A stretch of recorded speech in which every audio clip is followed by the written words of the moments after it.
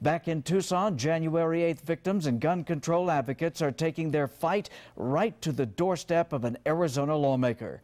Not on your sides, Craig Smith joins us live at Senator Jeff Flake's Tucson office, where dozens of people are hoping to be heard. Well, guys, Senator Flake is actually in Washington, so he did not meet with any of the demonstrators who were here earlier today.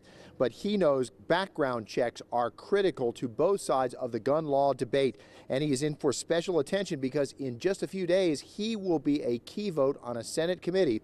And that vote will decide whether stiffer background checks will get a vote in the full Senate.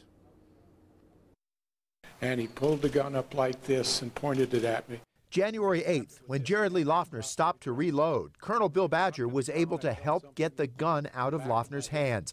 Now he's part of a collection of groups working to keep guns out of the hands of criminals and the mentally ill like Loughner.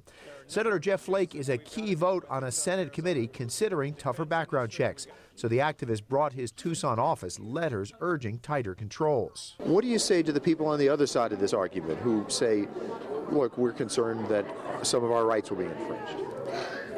My feeling is the safety and the well-being of all of us, all the citizens of the U.S., take priority over individuals having rights to purchase guns without background checks. Gary Riley says as an ex-police officer, gun violence drives him right up the wall. I've seen how little or no regulation on firearms. It's just plain stupid. I carried a gun, like I said, for 3 decades, pretty much. And if you're going to carry a gun, you have to have the proper mindset. It's not a piece of jewelry. It's not an add-on to your manhood. Ken Rainier is with Gun Owners of Arizona. The argument is that it's way too easy for people who are impaired or dangerous in some fashion to get hold of a weapon. Is there a better way to keep that from happening? Well, I think what we need to do is tighten up the mental health record situation.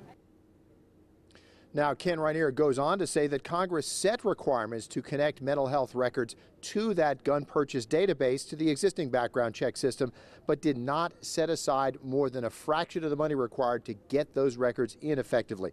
Now, Senator Flake's office says he is not in favor of universal checks, but is in favor of better tying mental health records to the existing gun control background check system. Guy?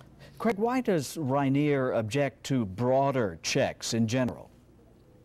Well, he says they're simply too cumbersome to be practical. He says, for instance, if he, as a grandfather, wanted to transfer all or part of his gun collection to his grandchildren, he would have to do that by channeling that transfer through a federally licensed gun dealer who is able to tap into that system and actually run the background checks. Craig, thank you so much.